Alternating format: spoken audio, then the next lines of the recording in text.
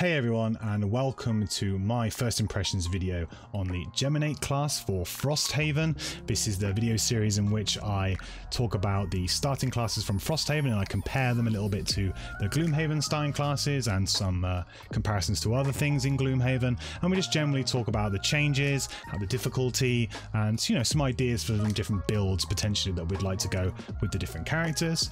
This video is on the Geminate, but I have done the other classes too, so please check out the channel below. Please like and subscribe if you enjoy the content, because it really helps me out.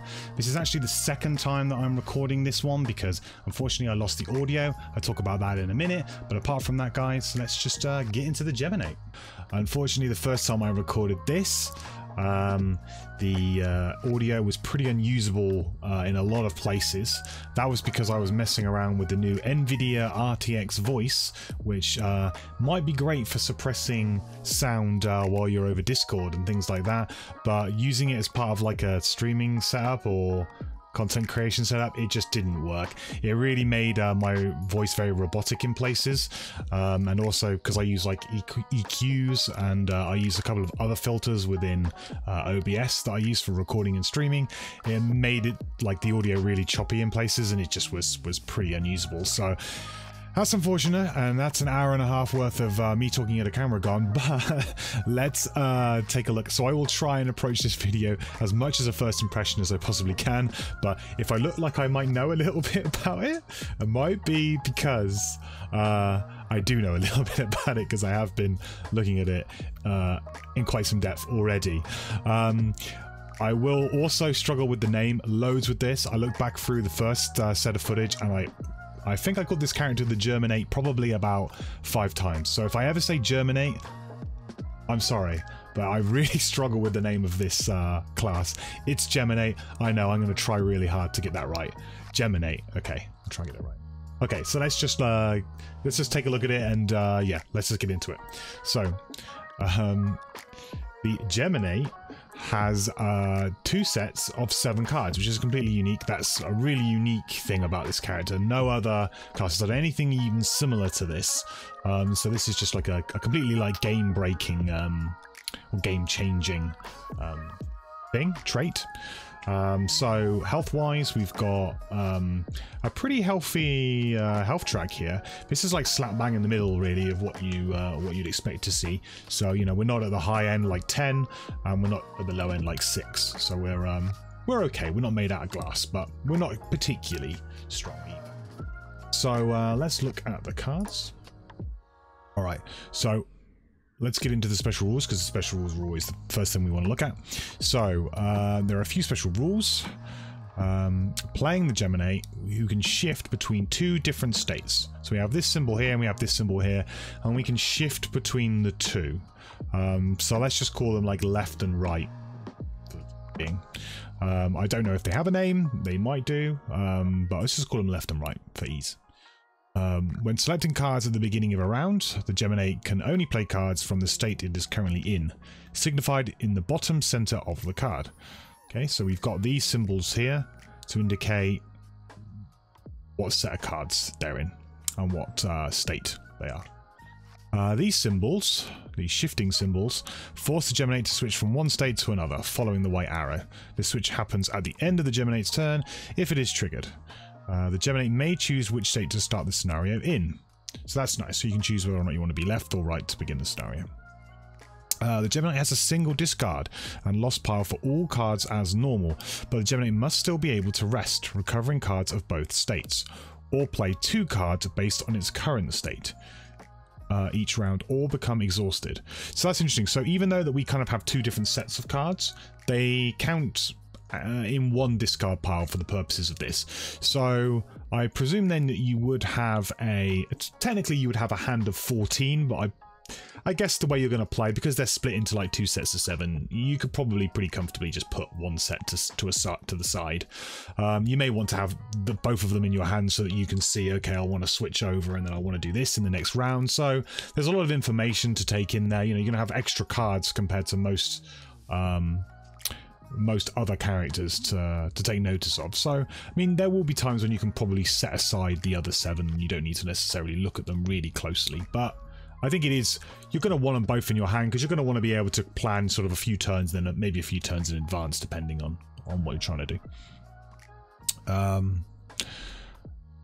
You must still be able to rest, recovering cards of both states, or play 2 cards based on its current state. Okay. That one I'm a little bit like, this one, even the first time round I saw this was the bit that kind of like, I'm still not exactly sure what it means, from where it says recovering cards of both states. That sort of, I'm guessing that just means that you just be able to recover cards, and you would recover both states at the same time. So when you rest, you don't say, oh, I choose to recover the left, which is why there's a single discard pile. I don't really know why they've clarified it there, because that to me makes it sound like, oh, if I don't have cards of a state, then I can't rest. You know, it just reads a little bit strange, but I get what they're trying to say. They're trying to say that because it's a single discard pile, you would pick up all of your cards from your discard, not just one state, which, okay, makes sense. Or play 2 cards based on your current state, or become exhausted. So what's interesting here is that this character does have the potential for you to be able to essentially exhaust yourself with cards still in hand, right? Yeah, because it says here, like, it is possible for the Geminate to become exhausted with a large number of cards in its hand if there are not at least 2 cards corresponding to its current state. So that is something you need to watch for. I think you'd probably be alright if you're pretty smart with playing, but if you got carried away with yourself, then yeah, and you didn't sort of take notice of these switch symbols, I think that could be a real concern. But yeah, makes sense. You know, you could in theory get yourself into a bit of trouble. But when long resting, you can switch states after recovering your cards. So you may end up doing a little bit more long resting with this character, maybe compared to other characters, because choosing your cards is going to be more important to you, and also maybe the switching of the states so that you don't end up getting exhausted. Because it could be really awkward for you if you were to short rest, you know, and maybe you would end up losing the card that you're going to really need to change states at some other point. So you'd end up having to take damage. You know, losing a card through short resting randomly could actually hurt you maybe a little bit more with this character compared to others. But that all makes sense. So I like this mechanic. I like this mechanic a lot. Okay, so onto the actual cards. So Flailing Tendrils. So we've got an attack 2 with Muddle. Muddle affect all allies in the targeted area. So we're doing this nice little pattern here, which is a pretty unique pattern. This is not a common pattern that we see at all. Attack 2 and Muddle is fine. That's pretty decent. I don't mind that. Affect all allies in the targeted area is obviously a drawback, so that's not so good. I do think that this pattern is going to be pretty difficult to achieve. It's not like something that you're going to come across regularly. You're either going to need to set it up or get incredibly lucky, I guess. So let's just say that in theory, you're probably going to be looking at maybe getting 2, maybe 3 targets here. Like, let's say that this is you know, you're going to be facing, let's say, this direction. You might be able to do something here, or something here and something here. You might be able to get these 2 hexes here and maybe this one here or something like that. So it also is going to make you think, it's going to be very interesting the way you have to think spatially on the board, because, you know, this is a pattern that could fit in different situations. So you're going to have to be kind of on the ball when you're playing this card with this pattern, I think. The effect all allies in the targeted area, that can be a pretty bad drawback. I don't like muddling your allies. Let's say your ally is going to be doing like some crazy attack, right? You know, they've really you know, they've played all of their, like, you know, they want to play all of their items. They're going to play their big burn card that's going to do a load of damage, a big AoE. They're going to spend all of the elements, or, you know, they're going to really have a great turn, and then you muddle them. That can be awkward. It is a late initiative on this card though, so, you know, you can probably play this late. Also, this is the kind of card that you might want to play late because you want to see if this kind of pattern develops. So it's okay, you just have to play around with it. I think in a vacuum, like if this was just attack 2 and muddle with this sort of pattern, I think that would be like a okay power level. I think that would be probably probably a good power level, like a nice utility control card. But this drawback makes me kind of take pause on it. It's a little bit awkward. So it's okay. This drawback though could hurt you, so you just need to be wary of that. And also won't make you like a very popular person at the table, right? If you do this too much. So the bottom is move 3, and we will change from left to right.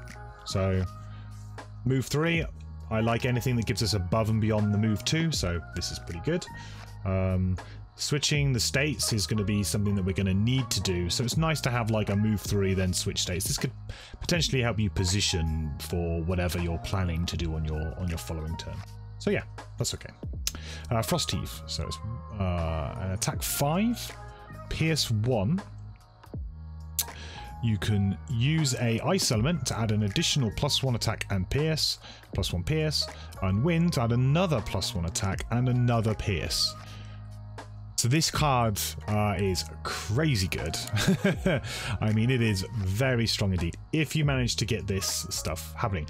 To be honest, even if you didn't manage to use these elements, I still think that this would be a very strong card. Attack 5, pierce 1 at level 1 is very strong. You do get some characters who get access to this later on from original Gloomhaven. There are some characters, you know, like the Brute gets an attack 5, but that's later on.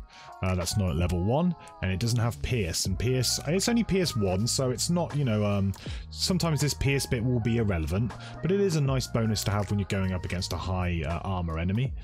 And the fact that you can actually use these elements to bump this up even more and get extra XP, I think is really strong. You know, the fact that you could do an attack 7 with pierce 3, that will just rip through pretty much any enemy in Gloomhaven. That will absolutely tear through them. And if you were to pair this with, you know, any way to gain yourself advantage, or on an enemy with poison, or, you know, any other kind of items that you want to use to maybe increase this attack, I think it's a superb. So this is a very, very strong action. Very, very strong. It is a burn, which is completely understandable because this is very strong. If you could recur, this would be just ridiculous. So it's a burn card, so you know you're not going to be using it all the time. You're going to be using it once, and you know it's going to have a very, very powerful effect. But very strong, very, very good. I think, to be honest, you'd even be happy with just using one element here. I wouldn't be, unless I could make both of them, like, you know, quite easily, I would be very, very happy to just burn this, you know, for 6 attack, pierce 2 for 2 XP. That is absolutely fine. So I wouldn't even, you know, I wouldn't even worry about getting everything on this card. I think just doing it with just one element would be strong. And to be honest, just doing it without the elements, you know, in a pinch could also be quite strong. So excellent, excellent card. So the bottom is Retaliate 1 and Shield 1. So we've got a little bit of tanking here. Like it's not a huge, you know, it's not a huge amount, but it's a nice little thing, you know, if you get yourself stuck in. Also, you know, we're not going to be wanting to play the top of this straight away. You know, we're going to keep this one ready to power up with these elements, hopefully, and you know, we're going to use that when we need it. So it's nice to have something like utility on the bottom here. Don't know how much tanking this character is really going to do. Our health pool isn't the best, but if we could maybe, you know, soak a little bit of damage off of our main tank, you know, off tank a little bit, then hey, Retaliate 1 is a nice little effect. So this has use. This has use. So very, very strong card. Top is bonkers, bottom is so-so, but it's a very strong card. Ambitious Dare. So we've got attack 2, wound, self stun, and poison, self +2 attack. Okay. So this confused me the first time round when I first saw this card when I was recording, and the reason for that with the templating on this card is a little bit awkward. I understand the templating now. So the way that this works is very similar to the way the elements work. So we get attack +2, then if we like, we can stun ourselves to add wound, and if we like, we could poison ourselves to add +2 attack. My problem with the way that this card is sort of templated is that we have the elements on the left hand side, so it's like you spend an element and you get this effect. So I'm not quite sure as to why they have done it the other way around with this card. So they've kind of done they've done the effect that you get. Oh no, hang on, no they haven't. I'm completely wrong. They have done it the right way around. So you wound yourself to add stun. Oh, I'm completely wrong. I misread it so badly the first time. I just drilled it into my head. But no, they have done it. They have kept it consistent. The expenditure is wounding yourself to add stun, right? Yes. And poisoning yourself to add +2. Okay, great. I'm not quite sure why there's a little... I guess the little comma there threw me off a little bit. But no, that's good. That's cleared that up. So second pass, that's cleared that up a lot more for me. Good. No, I like that. That's templated really nicely. Apart from this little comma, which just threw me off a little bit. But I think, yeah, it's good. So, attack 2. So if we were to wound ourselves to add stun. So stun is incredible in Gloomhaven. It's the best effect. You know, you can add to any attack. Wounding yourself can be a little bit tricky, but if you've got some heals and stuff, you can deal with wounds. Wound isn't like the end of the world. You know, the wound is not a, you know, you're gonna end your game kind of quickly. You have a few turns to deal with wound usually, so you know, I wouldn't be too worried about getting wounded, depending on what kind of situation you're in, obviously. If you were in a low health situation, then wound can be really bad. But yeah, in theory, you could wound yourself, and wound doesn't trigger until the beginning of your next turn. If an ally could heal you, then they would essentially be able to remove the wound, so not a problem. You can poison yourself to add +2 attack. Now, poisoning is a little bit worse in my opinion, because poisoning, it blocks you from healing. So if someone was to play a heal card, it would just remove the poison, or just remove the poison and wound if you were both in this instance. You wouldn't get the full effect of the heal. If someone was to heal you and you just had wound, you would take the 1 damage from wound, then you would heal up the full amount that they've given you, and you remove the wound. So poison kind of like stops the heal from going through for the full amount that the player's doing. So poison, in my opinion, is harder to get. It's harder to get rid of, for one, and also if you're in a position where you're going to be attacked a lot, it can really be, you know, very bad for you. So I think poison's the worst effect here on this card. I like this. I think this is a nice card, and I like the kind of the kind of self damage that you're doing. You know, the fact that you're kind of like hurting yourself to add more powerful effects. I think it's an interesting way of balancing cards in Gloomhaven. There's a few characters that have had similar things in the past from Gloomhaven, and I do quite like them. I just think that they need to be balanced in the right way, and so that you can mitigate the effects. You know, it's a bad effect, but you can mitigate them somehow. And I like this. This is, you know, I think this is well costed. I think I would maybe argue that it should really maybe be the other way round, because I feel like stun is the effect that you're probably going to be playing this card for the stun effect. You're probably not going to be playing it for the +2 attack. So the way I see it is that I would probably be more likely to take the wound here, just do a 2 attack and a stun, you know, deal with something that's tricky. I don't know whether or not I would actually use the +2 effect. I mean, there's going to be instances where you're going to use it all, where you're going to do them both. But yeah, so I mean, stun to me seems like the most powerful effect here, so that should probably have the worst drawback, and that to me is poison in this situation, not wound. So, because, well, I mean, it depends. It depends on what kind of character you're playing too, right? If you're staying out of the firing line, then poison is much better for you. So it swings around about. Personally, I feel like maybe it would be the other way around, but hey. It's good. I like this card. I like the top of this. I think this is very useful. It's got some nice niche use, and yeah, it's going to definitely see some good use. Then the bottom we've got move 4 and jump, and then we've got disarm, target 2, 1 XP, and a lost card. So this is nice. I really like move 4 is excellent. I love move 4. I'll have move 4 every day of the week, please. Adding jump on there is super nice. Jump is just something I don't think we've actually seen many characters so far have much jump. But jump is just something that once you start playing with jump and you start using a character with jump, boy do you miss jump. boy do you miss jump. So being able to basically run around a map with impunity, not really having to worry too much about traps. You can position yourself really well for like certain patterns, you know, for trying to do like flailing tendrils, for example. You know, we can set ourselves up nicely to do a nice pattern. You don't have to worry about obstacles. You can get in, you know, over enemies when enemies group and you really need to get away. You can escape. So jump is just excellent. I love jump. It's a really useful thing to have. And the fact that we can also disarm at the end of this, target 2, I think that's probably what elevates this to like a burn card, is the fact that this disarm effect is there. Because this is, you know, essentially you can definitely make this almost turn into a stun. So, you know, disarming certain enemies is as good as stunning them. So excellent, really good.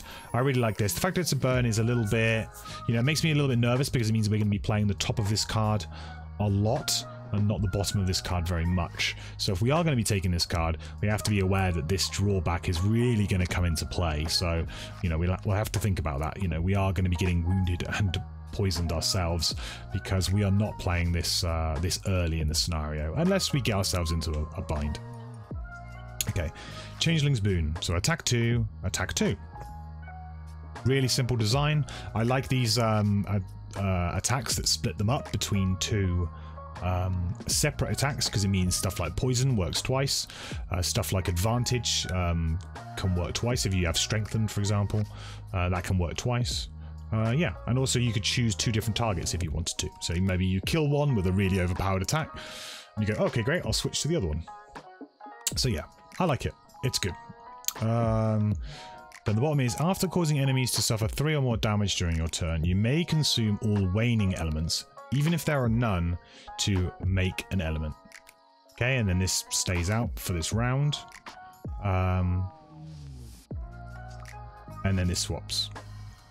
So there are a few like interesting things about this card in particular. So the first time round that I saw this card, I kind of this section here was a little bit interesting, but I ended up kind of decoding it as I went, and I managed to sort of work out what it is. But essentially what we have here is that if there are waning elements, you may consume them. If you do, then you get to make your element of choice. If there are no elements, you may still make your element. However, if there were, say for example, you know, there's an element there that your teammate wants to use, or you want to use on this turn, now you would have to choose all waning elements. So there's no way that you can, so the sort of downside to this card is that you are going to end up potentially getting rid of an element that maybe your ally wants to use, because you're going to have to consume all of the waning elements. So I think it's interesting because this character does use elements, so you're going to have to be a little bit careful there. It means that it might make things like double elements kind of hard. So it might mean that the double element stuff is tricky. But yeah, it's fine. The other thing that kind of like is a little bit weird here is that I presume that you must play this card first and then do the 3 damage. So you couldn't, you know, if you were to kill something, you could then go, oh great, I did do the 3 or more damage, I'm going to play the card. No, you have to play the card preemptively and then see. So you're kind of like putting all your eggs in one basket, right? Because if you were to play this card first, and let's say you whiffed on your attack, you know, you drew, you miss, then actually this wouldn't happen, which then could have a knock-on effect to your next turn because you've been planning on making an element and doing something on your next turn. So it's an interesting card, and it's very interesting on how you're going to play it. So you're going to need to make sure that you have a good attack in order to make sure that you get to make this element. But it's an interesting design card. I think the templating is a little bit strange, like with the waning elements and stuff, but I can make sense of it. So essentially, if there are waning elements, you have to consume them, all of them. You don't get to choose, you just have to consume them, and then you get to make one strong element, essentially. But if there are no waning elements at all, you still get to do your element. So it doesn't sort of like, it doesn't really hinder you from being able to make an element per se, but it can have a drawback on either using an element that your ally is planning to use, or maybe using an element that you are planning to use for your attack. So if I was to play this first, and then I was like, okay, great, I'm going to play this, and then I'm going to use this, and I'm going to use the ice. Nope, not going to happen. Unless your ally has managed to play a strong element. So that's sort of the way that it works. So if an ally managed to go before you and make a strong element for you that you could use, then this could work, but unfortunately it's not. So this is interesting. This is going to be an interesting card to play for sure. And the switching around is just, you know, it's not, I don't think it's maybe as useful as this, but the fact that you can kind of set up for a next turn could make it more useful. So yeah, I like the fact that these switching cards have also got a little something going on them too. It's not just switch. Hornet Stinger. So attack 1, pierce 3, and poison. This is a really quite a big AoE. Pierce 3, poison. But you also have to poison all allies in the targeted area. So again, this could be a bad thing to your allies. I do think that this one will be a bit easier to do than the others. Like looking at this, I think in terms of the pattern, I feel like you're going to be able to probably get like a pretty easy 3 here. Like this is going to be pretty easy to get three monsters. You know, this pattern here happens a hell of a lot in Gloom. This 3 pattern, and you know, you being in the middle. My only concern is that then you are like right in the thick of it. So you might end up taking a lot of damage. So maybe this shield and retaliate is going to be worth having. But yeah, you're going to be right in the thick of it here. Poisoning all allies in the targeted area, I think that makes it I think that one you can probably play around this one a bit more, but being next to these enemies, it's I mean, you're gonna quite often find yourself in a situation when you're side by side with your allies. So poison is pretty miserable, but you can get around it. I think that the good thing is that with poison, at least poison can be removed. The model effect to me just feels like a bad effect to give to your ally. You know, it does not feel nice to muddle a friend. Poisoning a friend, they'll be like, yeah, that's annoying, and I guess if they were to immediately take a load of damage and die, then you'd be the one to blame. But you know, poison can be removed with a heal card. You can plan. You could play a heal card. Perhaps you could even heal them. I don't know. Maybe we have heal cards. Oh, look, we do have a heal card. But it's healing ourselves. But, you know, we could, in theory, if there's a way that we can heal an ally. Yeah. This is a switch as well. So this one's actually on the top. So we're switching here from left to right. All of the cards we've looked at so far have been the left cards. So left to right. So I think it's okay. The pierce is interesting. I kind of like the pierce on this card because it thematically makes sense to me that you're kind of like a stinger. It pierces armor, so it's nice that your attack 1 is gonna land. You know, so you're at least gonna do. You know, you've got a good chance here of maybe drawing a couple of. You know, if you draw +2 modifier, you know, you can do 3 damage and poison a target. That's a good attack. So yeah, there's some potential here that you actually get to do some decent damage straight up with the card.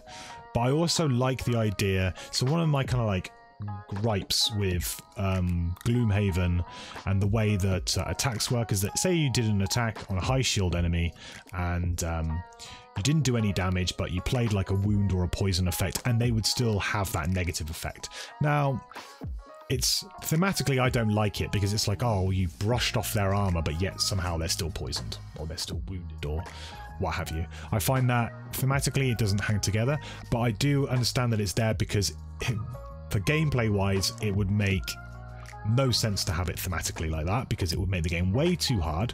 Also it would really narrow down the kind of like design of enemies and stuff. You know, you'd have to be very difficult, and having like high shield enemies would suddenly become like whatever. You know, you may as well just add more health, right? You know, there's dynamics as to why it's there, so I completely understand as to why it's there, but thematically it's always sort of bothered me. So I like the fact this has got pierce 3 because it feels like we're gonna at least do a little sting, get in there, and poison, so it's cool. And the bottom is just move to heal to self. So this is a good example of some way that we can maybe mitigate this ambitious dare drawbacks. You know, perhaps we could do this attack, then immediately do this, and essentially nothing bad has happened at all. So yeah, I think these two cards pair really well together, actually. Really well together, so that'll be certainly that will be a good move, I think. Doing like stunning something, attacking for 4, then moving 2 and removing the wound and poison. That seems like a very strong move to me.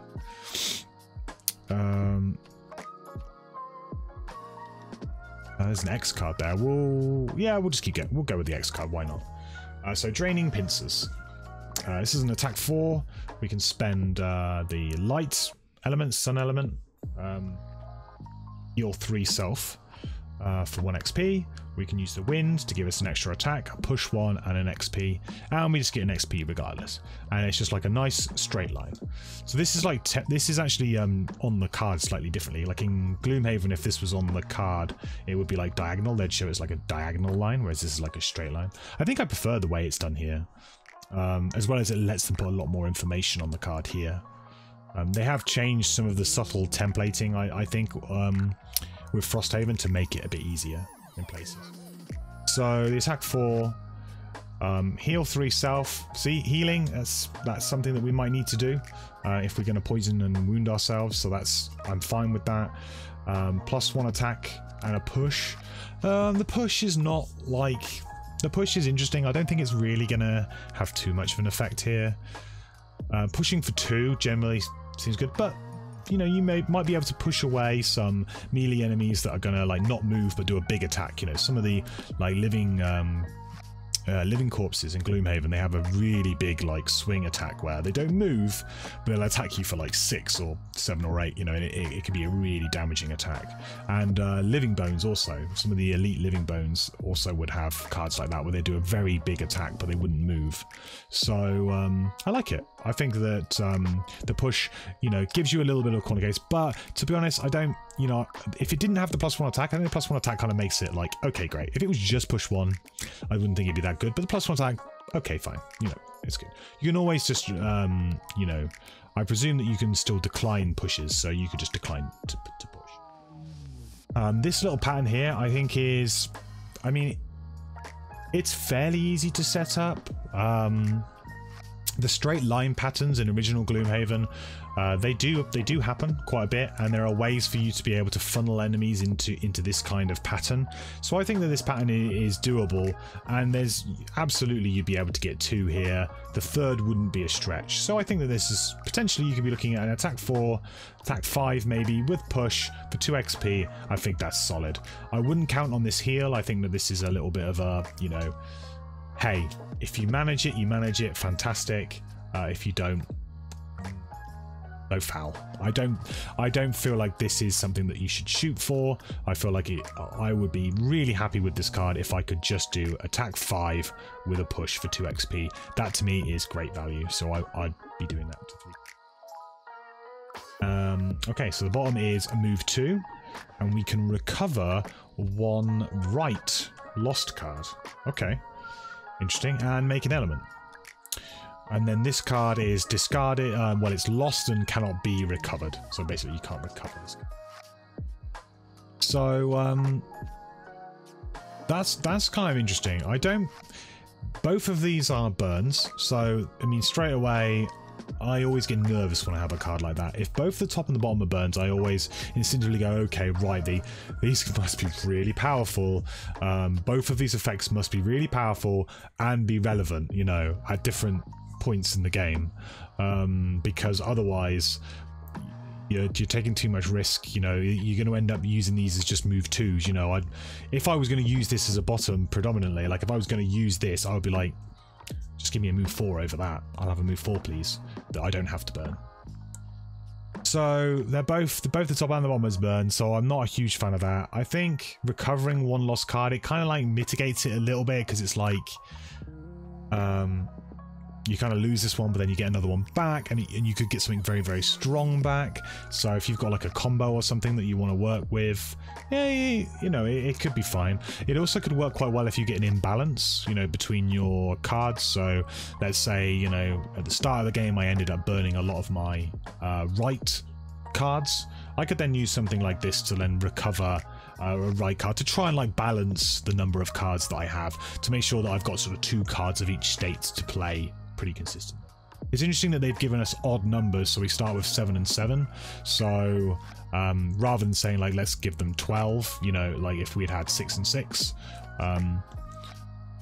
maybe they tried that and it wasn't enough, so that's why they've gone for an extra card. I think that allows you to maybe, that sort of encourages you to discard a right card to begin with, then a left card. It kind of encourages you to kind of keep that even. So yeah, I think it's okay. The fact that it gets another card back, it means that it's a lost card, but you're getting something else back, so you might be able to get something very strong back. So I don't mind this card. I'm not overly sold on it. I do think the top is very powerful attack, and I think the bottom could end up being a really good combo piece. So it's okay.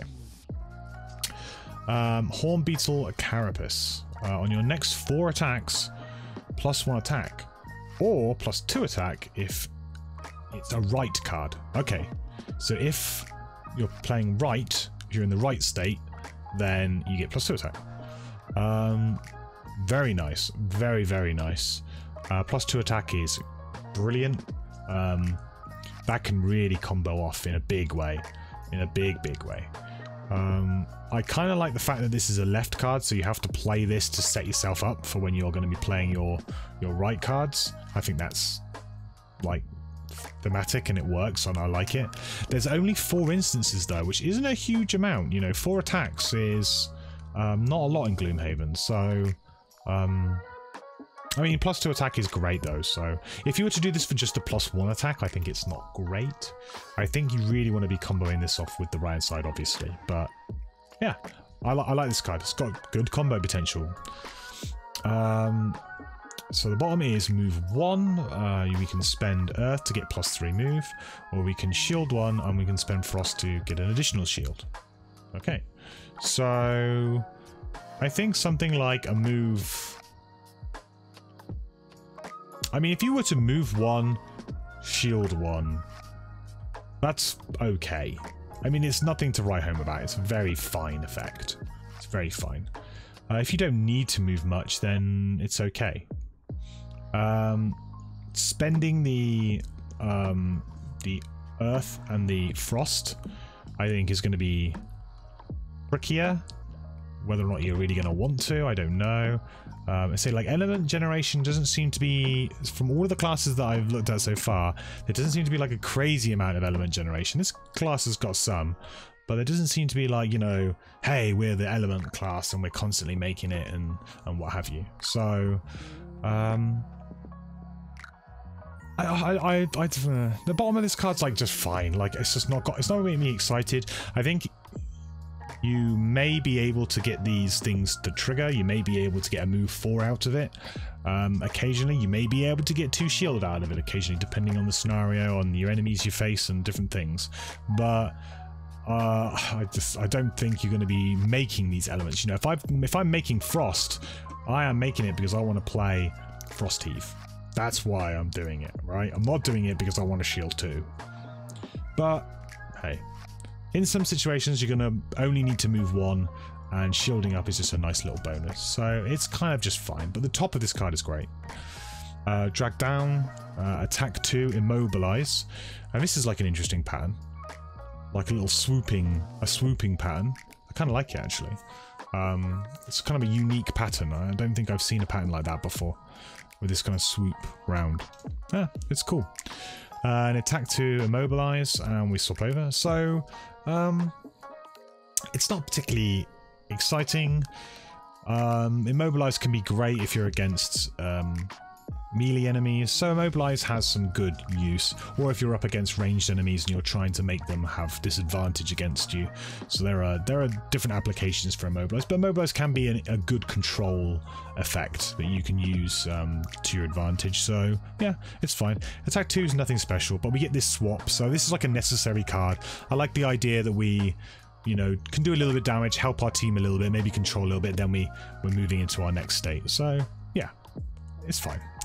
And the bottom is attack 4, and we can spend the light element, sun element. I always call it like light or sun. I think it's supposed to be light.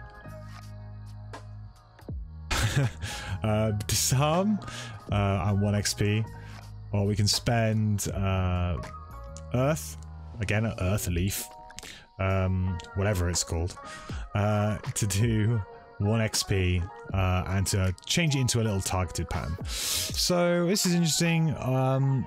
You want to be careful burning these cards, these ones that give you the swaps, I feel, because you don't want to put yourself in a bad position where you can't swap. This character could potentially go for a very, very long time without having to rest with the swapping. Because you have 14 cards, if you play really well, you might not need to rest for...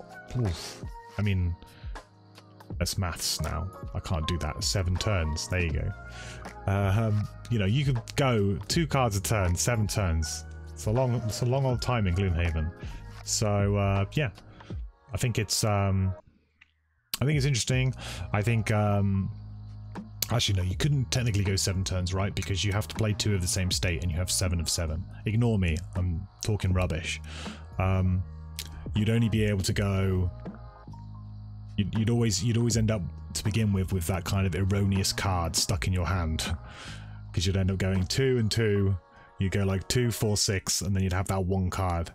So yeah, ignore me. But yeah, so you could still go for a long time though. You can still go for like 6 easily. It's a nice effect. The disarm effect is good. If I really think you want to be doing this, if you can do the whole thing. This is probably the most underwhelming out of the ones that we've seen, I think. This is a really easy pattern to set up though, so in theory you could an attack of 4 against 2 things. Personally, attack of 4 against 2 things isn't really worth a burn. You know, you can usually get that effect for...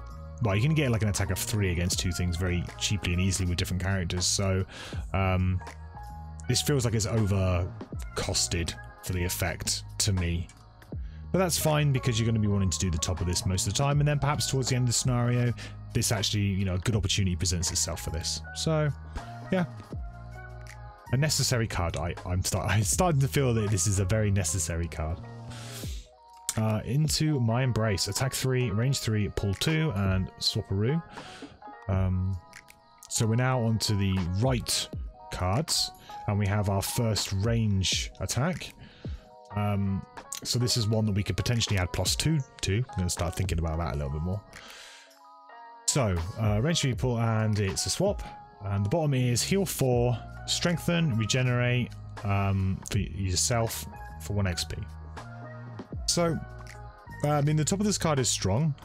Attacking for 3 with a pull, range 3. I mean, attack 3, range 3 is like a base attack. Like, that's kind of like a...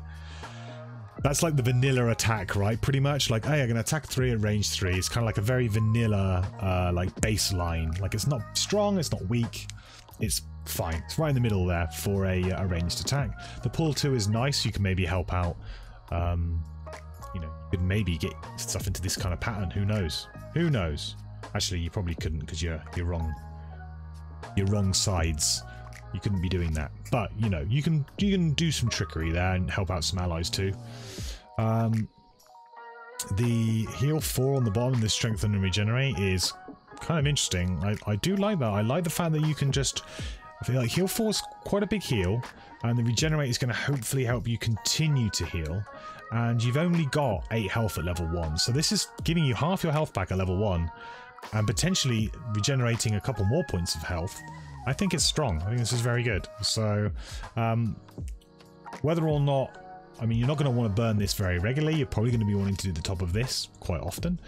And also, again, because it's one of these swap cards, I would be a little bit nervous about burning one of your swaps, your swap state cards. But yeah, I like this card. I think this is this can really help you out. So this is a really nice utility card, and the strengthen is going to be a lot better than you think, because the strengthen is going to allow you to really combo off maybe and do some huge attack where you gain advantage and you're going to attack attack loads of people. Maybe with one of your big AOE's, you're going to attack loads of things. And it's going to the strengthen is going to help you sort of avoid those negative combat cards.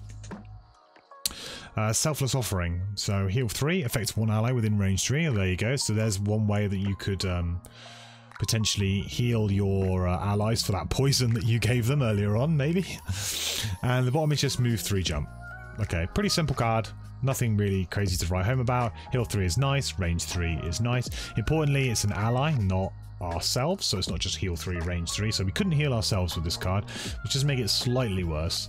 And it's obviously then a support card, but to be honest, I think we're probably going to be using this for the move 3 jump more than the top, and the top can just help an ally out who's in a bit of a, you know, bit of a tough spot. So yeah, this is one of those kind of like, you know, necessary cards that you're gonna, it's gonna be a role player for you. It's not gonna be glamorous, it's not gonna, you know, do much, but over the course of the game you're gonna really enjoy the fact that you're gonna have move 3 jump, and a couple of times during the scenario a heal 3 is probably gonna help.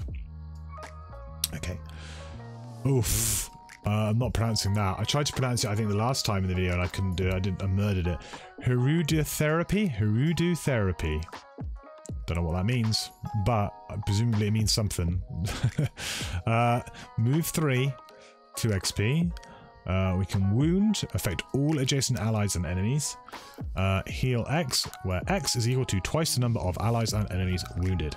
Okay, so we're gonna move 3. Wound. Now, wound is a great effect. I've noticed that wound has been creeping in a lot into Frosthaven. There seems to be a lot of wounding going on. There's a lot less wounding in Gloomhaven. Perhaps that's just a nature of them trying to make the classes more complex. Like they're just sort of, they're throwing in the, you know, they're throwing in every element now. You know, they're just laying it in. They're not, you know, introducing wounds slowly into the game. They're like, wounds here, deal with it. You know, wound is a very good effect. So being able to wound, let's say you wounded like 3 or 4 people with this, hopefully all enemies, not your allies. So you can essentially get full health because you've got 8 health. So in theory, you can heal. I mean, if you couldn't heal full 8 because you'd be dead already, unfortunately, but you can heal like 7, for example. Wouldn't be too bad. Yeah, but the problem being though is that I don't know why you would want to heal. Like, I wouldn't be playing this for the heal effect, I'll be playing it for the wound effect, because there's no way that I'm going to be moving. I mean, unless of course, I mean, it's 83 initiative, you could play this card late, I guess, but you know, you don't really want to be moving into enemies' faces to then wound and then heal them up. I mean, I don't know. I think this is okay. It's a move on the top as well, so that's worth mentioning, that it's a move action on the top of a card. I'm not sold on this. I'm not sold on this, really. I think it's like okay. I think it's okay, and it's going to have some use if you manage to like wound loads of people. Like if you were to wound like 5 figures, I think that's insane value. I think that would be great. I think when you start looking at the real case scenarios, most of the time it's going to be 3, maybe 4. Wounding 4 things for 2 XP in a burn. That's certainly a card towards like the end of the scenario. Maybe you're just willing to burn to get the experience points. So the bottom is loot 1, model target 2. So this is I've commented on the last couple of classes. I really like the new design of loot, or the looting action that we've seen so far, which is they're still using loot. Loot is still an action in the game, still a term, but most of the loot actions are being paired with some sort of ability, like some sort of secondary thing as well. So it's not just loot 1, because you know, usually this would just be loot 1 is what you'd have. I'm not a huge fan of that, because to me that is kind of boring. It also takes several actions, so you'd need to move, get yourself into a position to do the loot, then play the loot card. Whereas this, you could, I mean, you still have to do that with this. This is doesn't have any movement. Some of the other ones had movement tagged on. This doesn't. But being able to muddle 2 targets is helping your team out quite a bit, especially if you were next to something. Perhaps you just killed something, you're going to then play your loot card. So you know, you kill something, you play this, you loot, and you muddle the 2 other enemies that stood next to the guy you just killed. I think that's great. I think I like this design a lot more. It makes looting feel more natural, which I'm all for. Okay, sweeping stingers. Attack 1, model, target all enemies at range 2 or 3. Okay, that can be bonkers. Anything that targets basically any number of enemies, you know, even if it does give you a requirement like range 2 or 3, that is pretty crazy. You can definitely find yourself in a good position to do that. However, here's the big drawback, which is affect all allies at range 2 or 3 with the muddle as well. Now, this is a pretty substantial drawback, if you ask me. It's quite likely that you will have an ally within range 2 or 3 of you, if you're trying to do a really big attack with this. So if I was really trying to get great value out of this, there's no sugarcoating it, you're going to probably end up getting an ally at the same time. As I said before, muddle can be really annoying, because if you muddle one of your, one of friends in the party, then, they try and do their huge attack, and they're like, yeah, I'm all there, I'm gonna do it. And you're like, oh, I'm really sorry, I've had to muddle you. This one's low initiative too, on 18, so it's, you might actually muddle them before they take their turn. Then they go, okay, oh, I'm muddled now, okay, I have to draw 2 cards. Okay, I drew my miss. And that would be a miserable moment. That would be an absolutely miserable moment. So I do think that this one has some, this could cause some interesting table talk. This. So we'll see. I don't feel like you're going to be, I don't think you're going to be the most liked player at the table if you muddle your friends too much. So you're going to have to bear that in mind with this card for sure. The bottom is move 1. All attacks targeting you gain a disadvantage this round. I mean, again, this is like a pseudo kind of like tanking card. This is like a... Like, it achieves a little bit of tanking. Perhaps you might save yourself a point or 2 of damage, but also it could do absolutely nothing. So that means that the top of this card's got to be great, and I think the top of this card is got broken combo potential, because anything that targets anything, you pair this with that +2, a persistent ability card. We're looking at attacking, stuff for 3 with muddle all enemies. Then you start playing your power potions. Then you start doing, you strengthen yourself, or you use your goggles, your eagle-eye goggles from Gloomhaven. I don't know if that item's in the game. It might not be in the game in Frosthaven, I don't know, but say it's in there. You've got ways of really amping your damage, burning all of these items and stuff to have a huge attack, and it could clear an entire room or most of a room for you. So this has got some really good combo potential. It's got a really bad drawback, in my opinion. The bottom of this card is forgettable. So this card... It's interesting. It's you're gonna hear some people who have some amazing stories with this card. This card's gonna create some amazing stories, that's for sure. Either for good or for bad. Scarab Flight. So you got attack 2, range 3, and push. This is basically the same as the other one, right? But this is ranged. So yeah, I think this pattern's doable. Attack 2, range 3, push 1. So the push is just a nice little added thing. I don't think this card is particularly exciting. If you manage to pair it with the +2, attack 4 against 3 targets, again, I guess you have to kind of look at this in the context. Like, if you look at this character in the context of having that thing. But you can only do it 4 times, so you've already burned 3 charges with this. So, interesting. It's interesting.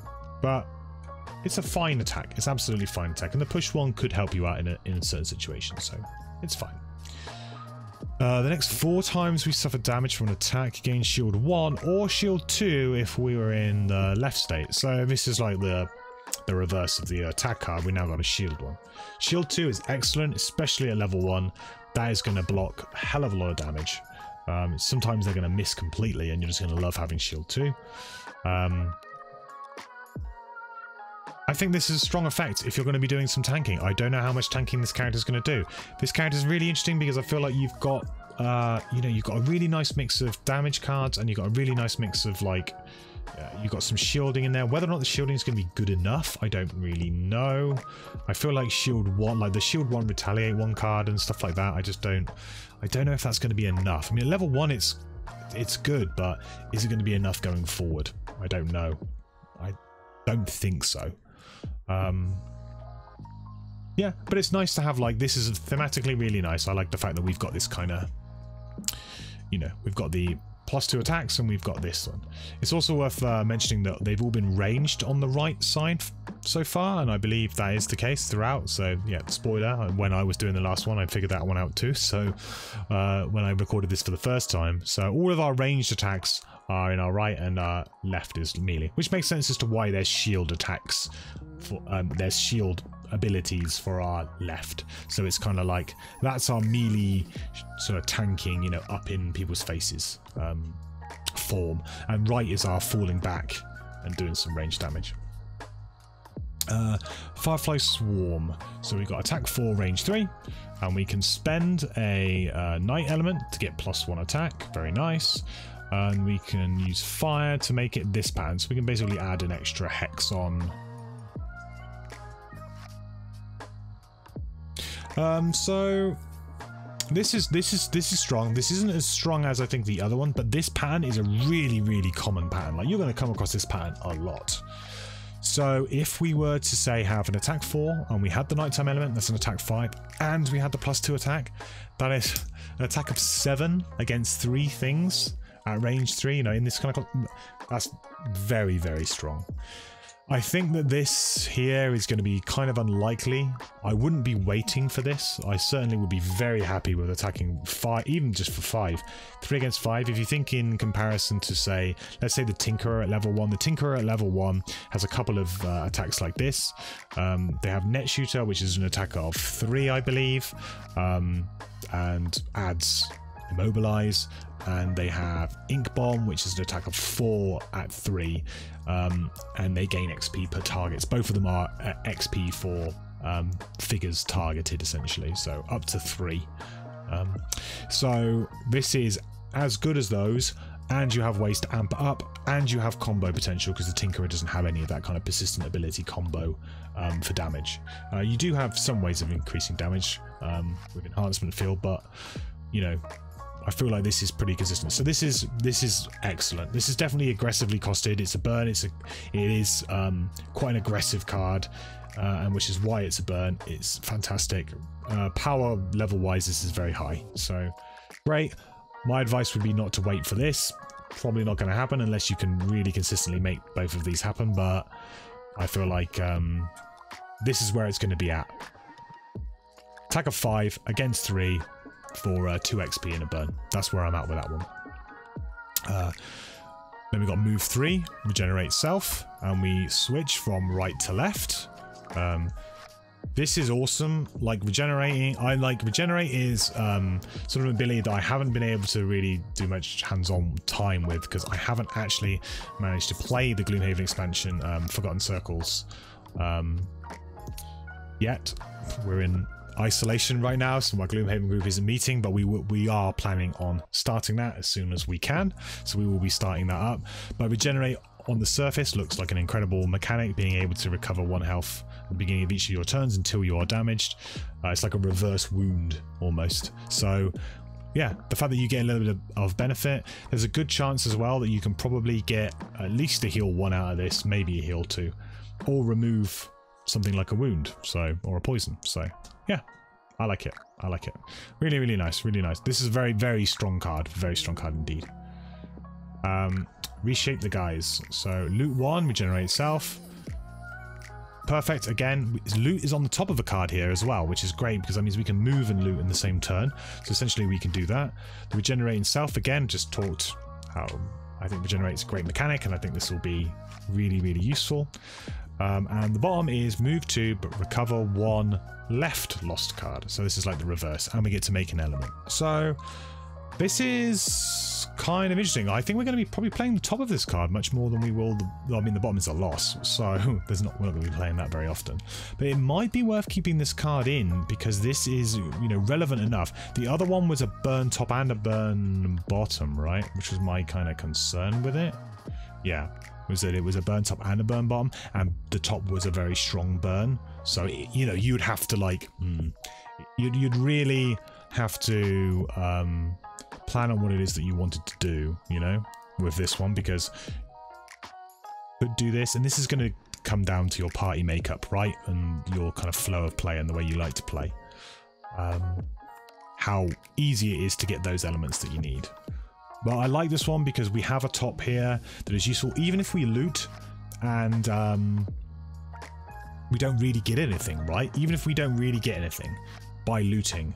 The regenerate effect on its own is a little bonus, so even if we don't manage to get the loot, just having that little regenerate makes it feel like we haven't completely wasted our turn. So I like it. And if you were to, you know, typical Gloomhaven, the way that, you know, a room would play out, let's say, is, you know, you open a new room, you kill all of the enemies, and then usually you've got a little bit of time, you know, maybe you're going to long rest, you got a little bit of time before you open the next room, usually. Depends on the scenario, of course.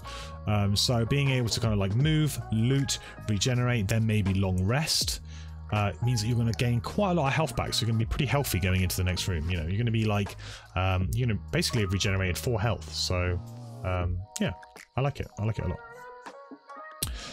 Also, again, the combo potential that this provides, I think, is interesting, and this seems to be one of the only other ways to make the elements yourself too. So this is you're gonna be setting up your cards probably with this. You're gonna be setting up your big attacks with these. Flaring hatred. So attack 3, target 1 enemy at range 4 or 5. Say curse yourself to target 2. Muddle yourself to add +2 attack.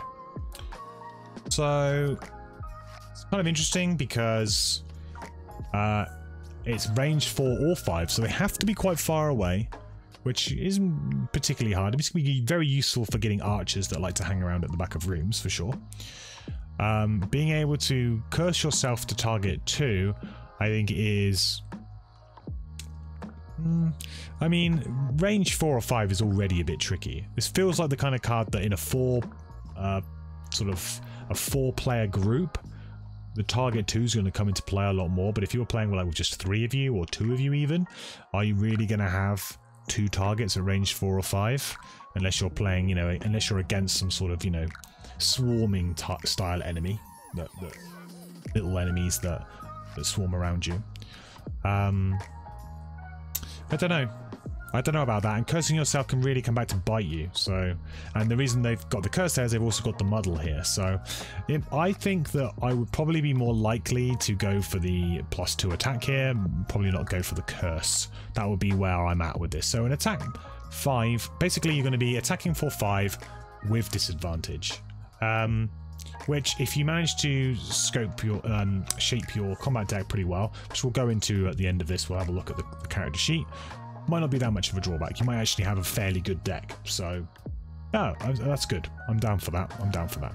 I like the theme of this too, the flaring hatred, you know, like you're lashing out. So you're kind of like, you're uncontrolled. So the muddle is sort of like quite thematic for that, and the curse too, because you're just like, you know, you are just lashing out in all directions to try and do some damage.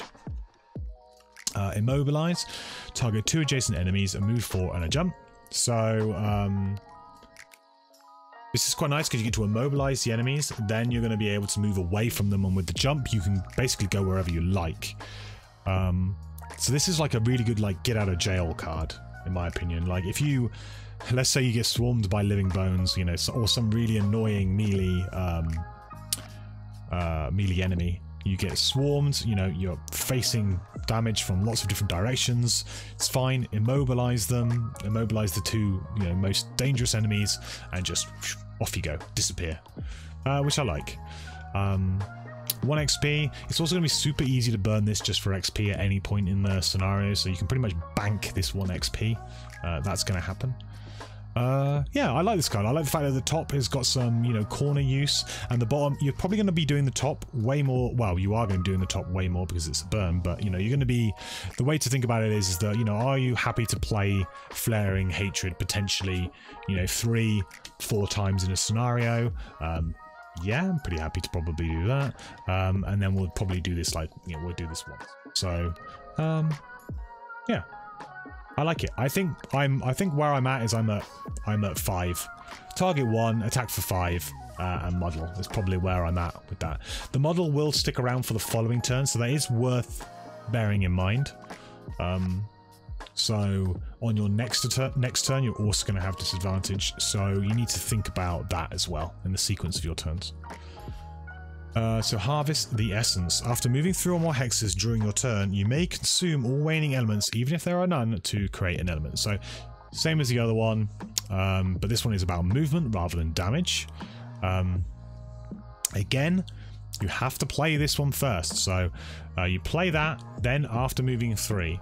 It's not if you moved 3 or more hexes during your turn, it's after moving 3 or more hexes, which is important clarification to make. So you do have to do the top of this first. Not that it probably matters too much, but let's just say that, you know, there are, I mean, there may be some corner cases about the way that you want to work with the elements, right? So the fact that you have to play this first then immediately kind of nullifies the fact that you probably won't be able to trigger the bottom of Hornbeetle Carapace, for example. You know, things like that you need to be aware of, that you're going to be using those elements before you get to take your main action. So you can't really pair this card with one of the big element using cards. It's going to be very difficult to do so. Let's switch states. Attack 3, target 1 enemy at range 4 or 5. So similar to this, but without the actual, without the added sort of costs. It's a bottom, so it's a bottom card attack, which is fairly rare. So, and it's a fairly decent one. So if you really want to like nuke down an enemy, I can see a situation where you may even like play both of these cards together. You know, you're gonna attack them for 5 and then attack them for another 3. Who knows? You know, just to try and kill some sort of archer that's like really, really troublesome, because archers can do a lot of damage if left unchecked. So yeah, I think this is solid. I feel like these cards here are gonna be big role players for you. So they might not be particularly glamorous, but they're gonna really serve a purpose in making you function. All right, let's jump into, oh, we got one more X card, then we'll go into level 2. So we've got Mind Spike, attack 4, range 3, target 2. We can spend a night element to add a curse here, and we can spend a fire to get a wound. 1 XP, 1 XP, 1 XP. Okay. This is much better than the other one. If we can, this is much better. This is like akin to the frost one that we had, which is the melee attack. This is pretty, like, you know, this on terms of power level, this is very good. Again, if you think about it, that, you know, we could potentially add 2 extra damage to this through that persistent ability. So we could be doing 6 damage here, targeting 2 things for 6. Then if we were to add 2 curses, curses are I mean, curses can be absolutely busted, alright? They can be broken in Gloomhaven, and there is a combination of characters in Gloomhaven that can absolutely break the game using curses, pretty much. Trust me, I've done it. And wounding as well is equally very powerful, because it can probably account to an extra point of damage, maybe 2 points of damage. So this is very, very strong. I feel like this is the kind of card where I would really be trying to get both elements, because they're really quite good, both of them.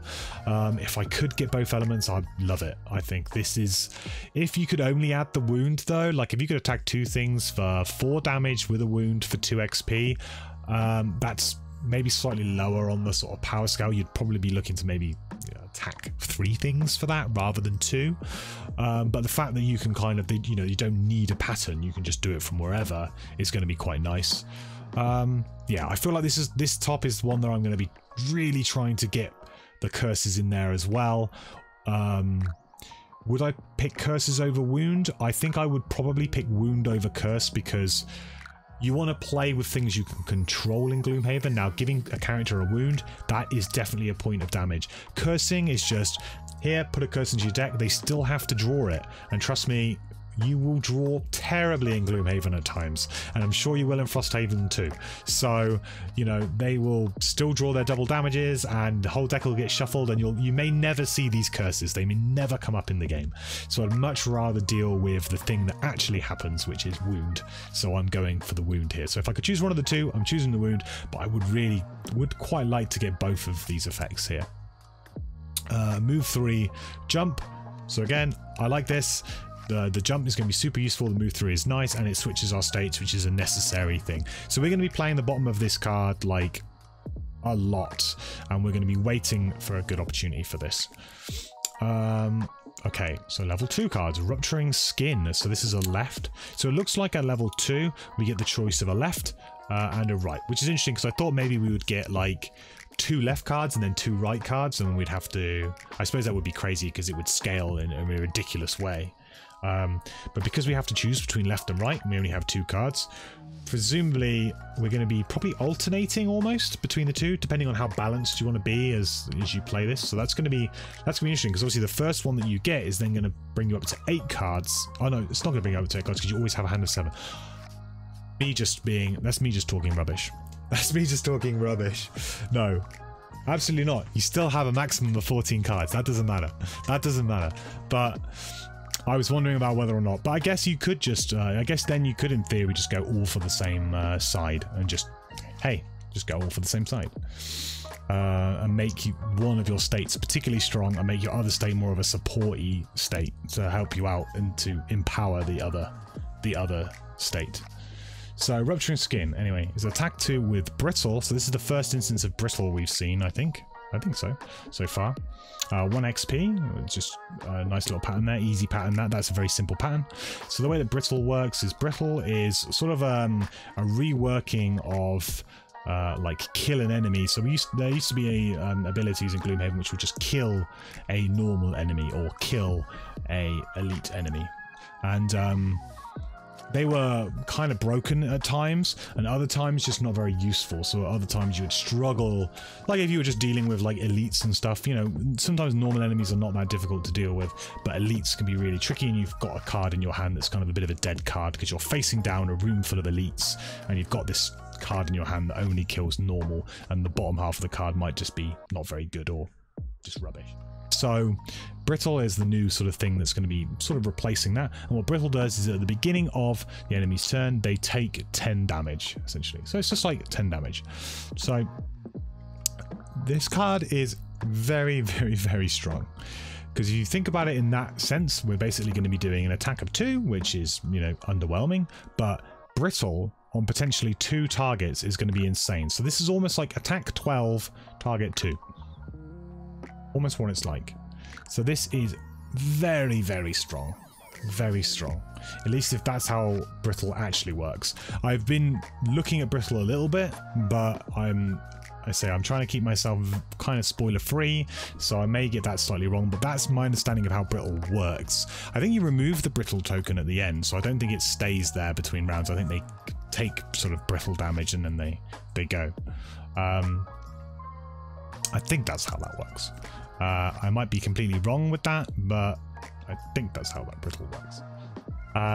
So the bottom is Retaliate 3. We're going to gain 1 XP each time we retaliate.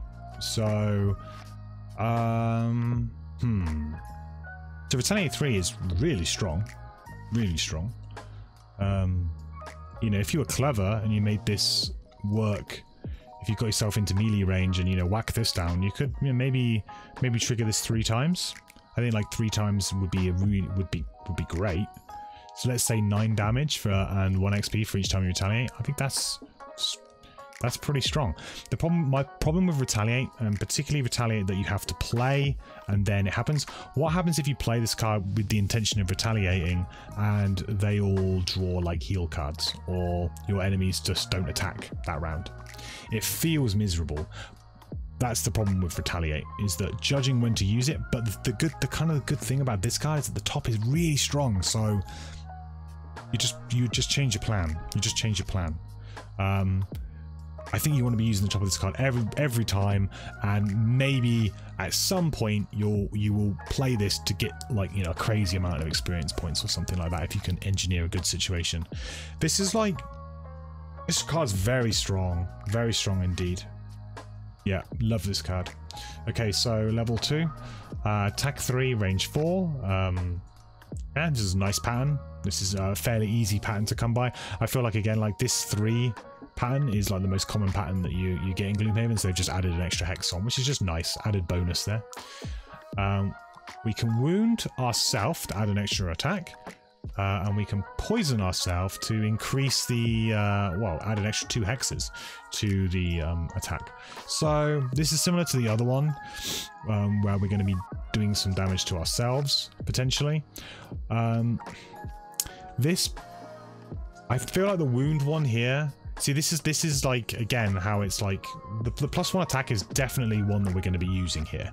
absolutely, we are going to be taking the wound to do a +1 attack, because if we're going to set this up for 3, it's 100% it is worth you having wound to be able to do 1 extra attack against 3, maybe 4 figures. Absolutely.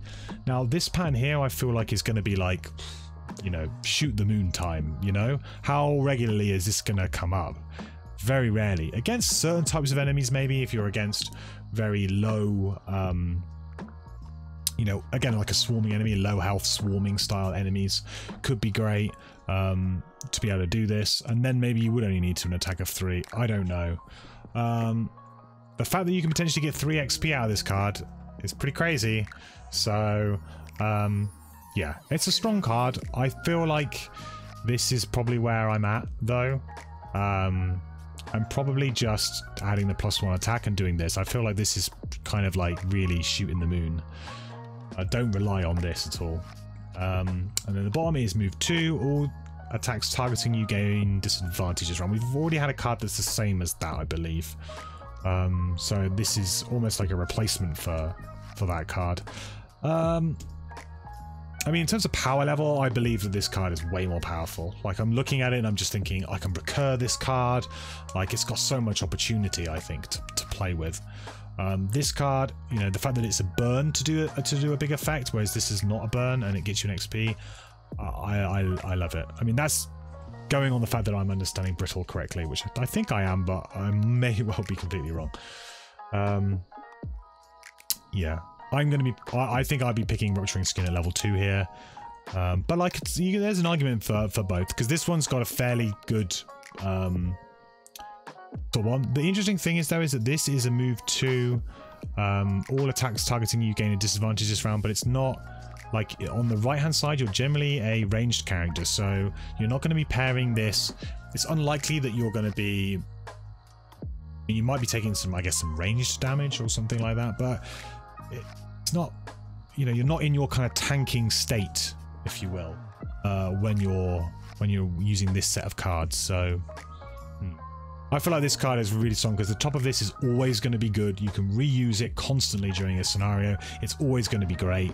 And the bottom is going to have some interesting, like, corner case, like, I want to get some XP. Plus this card here will accelerate your leveling loads. I'm telling you now, this card could potentially accelerate your leveling a bunch. So yeah.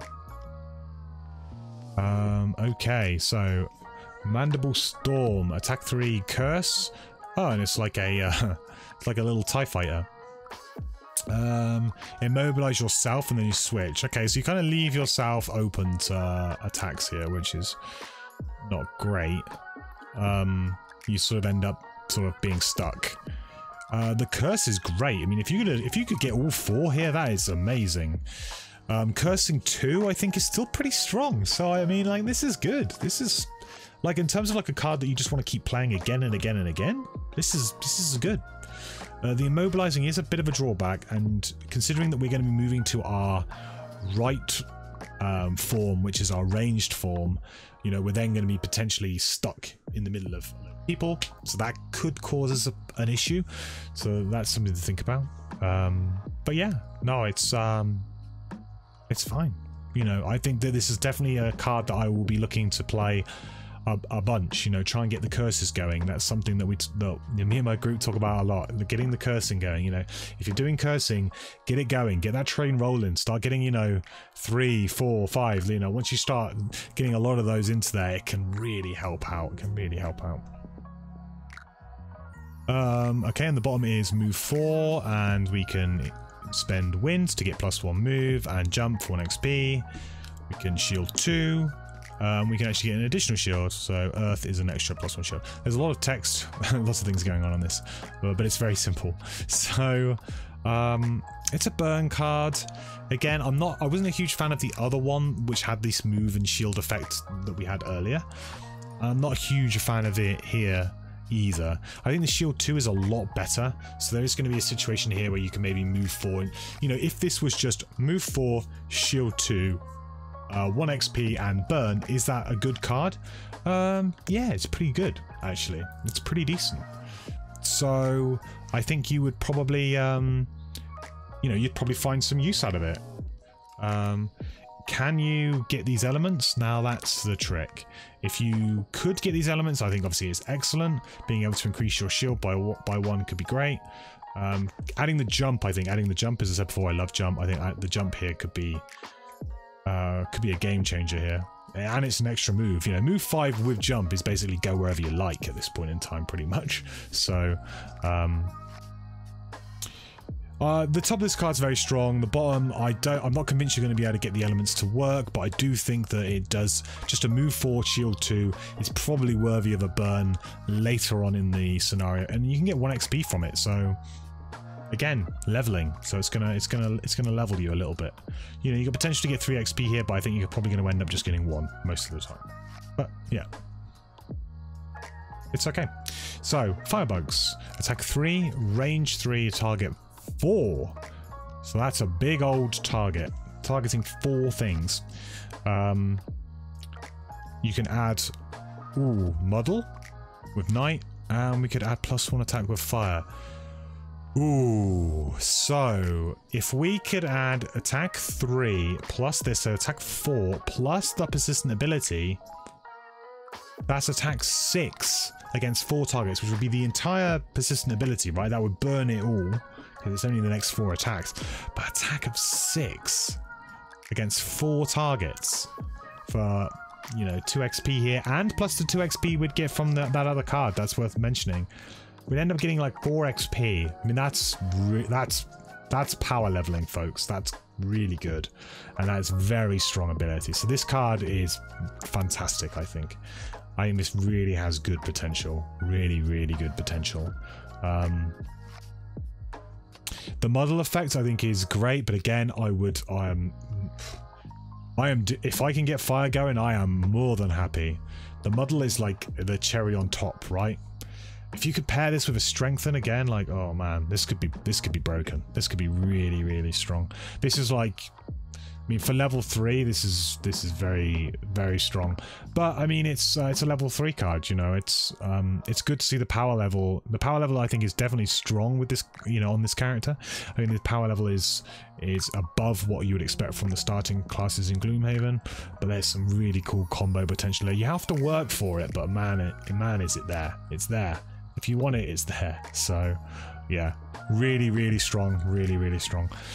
The bottom is move 4, and which is excellent, by the way. Move 4, brilliant. And we get to change an element into another element. Great. Absolutely great. I mean, this does mean that there has to be an element there, so different to some of the other ones we've seen, where you could just get one out of thin air. This one, you do have to convert an element to another element, but then we get to switch. So again, we can use this to get the element that we want to go and do our really powerful combo, you know, our first Frostheave, which was our level 1, you know, the Frostheave card, to then go and do a huge attack. So this card is fantastic. The thing is with this is that I feel like the bottom half of this card, right? Because you always got to compare these two, because this is what you're going to be doing most of the time with this card, and this is what you're going to be doing most of the time with this card. So you've almost got to compare these two and just sort of like, these two are like the deal breakers, right? I mean, this is incredibly strong compared to this, but if you think about like which one would I be more likely to be able to do and which one's going to be more useful in setting me up, absolutely this, because this, yes, it's fine, but I feel like the immobilizing is going to be enough of a drawback, but this, just being able to make an element of your choice. Yes, there has to be an element there though, so there is some sort of you know, it's not perfect. It's not perfect by any means, but oh man, could it be good. Yeah, I love this card. I'm all about firebugs here over these two. I mean, I can understand why you'd want to take this if you were like really into your tanking, but man, this is cool. Fresh and Flail, level 4.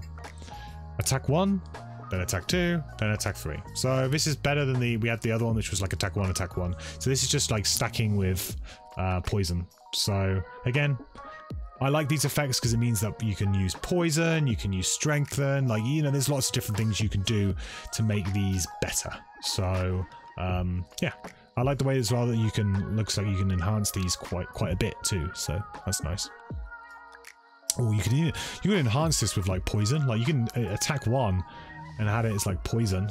Like you could have like poison and wound, and then you could have attack 2 +1. Like, oh, that would be sick. That would be sick. Cost you a lot of gold, but it would be sick. The bottom is move 3, push 2, affect all adjacent allies and enemies, and same as the other one, consume an element to make an element. Yeah, I like this. I like that. I love this card with enhancements. With enhancements would be great. And if you can combo this with poison, this can be very strong indeed. Very, very strong. If you think about it, that it's just like, even if you wanted to just do it against one enemy, right? An attack of 6 against one enemy. That's still very strong. And it's not a burn card. Like, that would be a burn. In Gloomhaven, if you were just to say, attack that guy for 6. In fact, I think Devastating Hack is a card that the Brute has, and it's like attack 6, like 2 XP, and then it's gone or something. Or it's an attack 7, sorry, maybe. So maybe this is not quite as good, but in ways it is better because we can stack different things like strengthen and poison with these attacks. Yeah, and the power level is up there. Radiant Flight. So we have Immobilize, affect all adjacent allies and enemies. Then we get to move 3 and jump. Okay, and that's on the top, so that's a bit different. So we have a move and with a jump on the top. Immobilize. So again, this is a good way of just getting out of trouble. This is a good getting out of trouble sort of card. The immobilizing your allies probably won't be too bad. You can probably make it. You can either avoid it or you. In a certain situation, it's probably not going to be terrible. You're only going to immobilize. You're only going to want to do this when you're in melee range anyway, and you're like in trouble. So, you know, probably going to have like your tank sat next to you, and you'll be like, I just don't want to take any damage, so you can just disappear. And then the bottom is attack 2, target 3 enemies at range 4. And it's on the bottom, so it is an attack on the bottom. That one's pretty boring. That one I'm not a fan of, to be honest. That is kind of a little bit bleh to me. The top is like an okay control card and allows you, a bit more mobility. The bottom is a very so-so attack. Yes, it targets 3 enemies. But an attack 2 against 3 at level 4, unless you're adding something extra into this, like that +2 that we could do with our persistent ability or something else, it doesn't grab me, it doesn't excite me. I feel like with this one, I'm all over the other card, because I feel like this has, like, again, we want elements. We really want elements, and this character looks like it's going to struggle with the element side of things. It's going to be tricky for us, unless we can, I don't know, pair it with a different class or something else that can help us out, but I feel like we're only going to be able to make one element. So we're going to have to always just take one of these effects. And the good news is that there is one that's clearly better than the other one, pretty much. But this is going to struggle. This class is going to struggle making these elements to have these big impactful turns. And this helps you do that. So, yeah. For me, slam dunk. I'm over this. Absolutely, I'm going with Thresh and Flail there. I think that would be my pick. I try not to pick too much because I'm sure that people are going to have their own builds and it's going to be exciting, but this character has got me particularly excited. I love the combo potential that this character is showing. I love the different mix of cards. Thematically, this class is just like oozing for me. I love it. I think that it's really nicely designed. I love the fact that I'm going to have this sort of internal puzzle with my cards. I'm going to have, 2 different sets of cards, and I'm really going to have to work out how to use them well. This class challenges you to play well, and you get the rewards for playing well with it, which is what, to me, is really exciting about this class. So let's take a quick look at the character sheet. So let's take a look at what kind of perks we can get. So if we can do hopefully some consistent damage. So we've got the remove 2 -1s, we got the replace 1 -2 with our -1 and 1 PS2 card, rolling modifier. Okay, replace 1 +0 with 1 rolling +1, replace 1 0 with 1 +1 poison. Okay, so yeah, we've got ways here. It looks like we're starting to move towards the +1.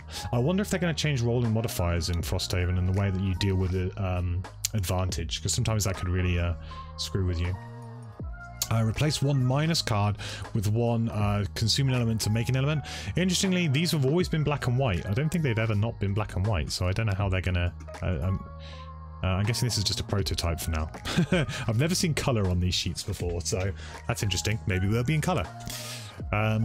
Replace 1+1 card with 1+3 card. Add 2 +1 pushes +1 cards. Add 2 rolling modifiers with regenerate self.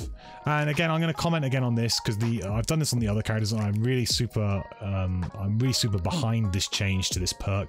So this ignore negative scenario perk in old Gloomhaven, this would just be ignore negative scenario effects. Full stop. Nothing else. This one adds 1+1 card, which just feels so much better. It's just like, you know, the negative effects in Gloomhaven were never really enough to warrant taking it unless you were really, really struggling with a particular scenario. It never really warranted it. So having that +1 now, you know, now it's like, well, I get the extra +1, which is great, and I ignore the negative scenario. Suddenly it becomes like, hey, this is perk 1, and that's great. They're obviously listening to feedback, or, you know, through just generally play and the amount that Gloomhaven's been played. Obviously this is maybe a common comment and criticism of that perk, so really excited and glad to see that they've made a change to that to make it just generally better overall. But yeah, these are some strong perks. It doesn't look like we're not pushing ourselves up to the really high damage end, so we don't have like stuff that's going to give us like an extra +2. You know, there's one here which is replace a +1 with a +3. That's essentially giving us a +2, but to be honest, I'm going to be removing the -1s. I'm going to be probably replacing... I mean, this is interesting because you're kind of like negating 1 damage and you're adding a Pierce 2 flip. I'm a bit on the fence about that one because it's basically just saving you a point of damage and giving you a Pierce 2, which I'm not... Sorry, it's giving you an extra point of damage, sorry, and giving you a Pierce 2. I'm not sold on that. Replace 1... 0 with 1 rolling +1, so that does allow you to maybe get more, but again, depending on if you use advantage or not, the advantage rules could screw you on these sorts of things. Replace 1+0 with 1+1 poison card. Excellent. I would be basically, I think I'm going this and these two. It's probably what I'm doing. So for the first, for level 1, I'm removing my 2 -1s pretty much, and then for level 2 and 3, I'm doing this. Maybe for level 4, I might consider doing. I might consider doing this.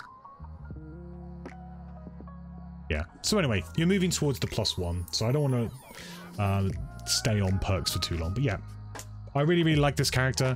If you can't tell already, I just love it. I think this is my favorite so far of the classes that I've seen.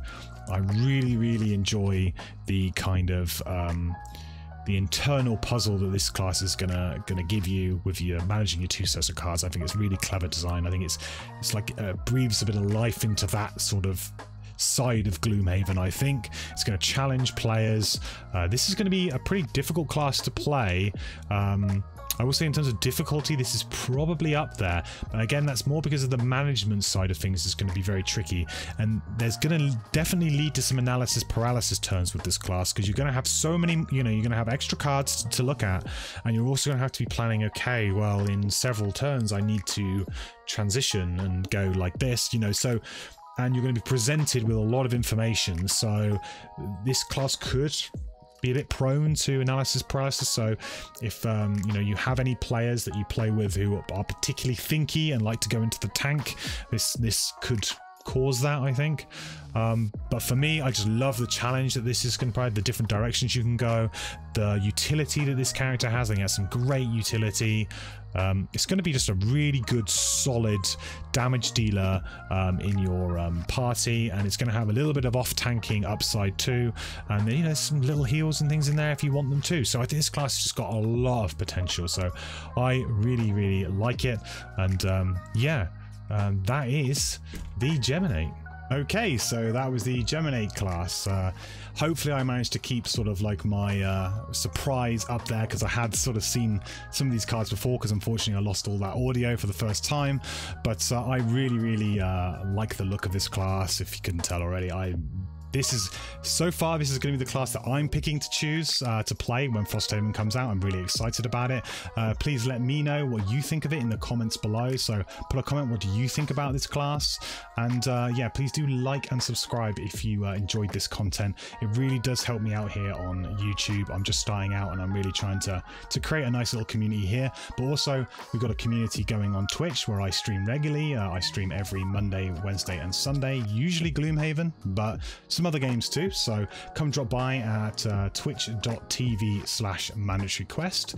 Come hang out and say hi, and if you've got any questions you can always catch me live and ask me there. But thank you so much for watching, guys. I know these videos have gone very long, but hopefully it gives you some insight into sort of my process of looking at the different classes and things. But yeah, thank you for watching.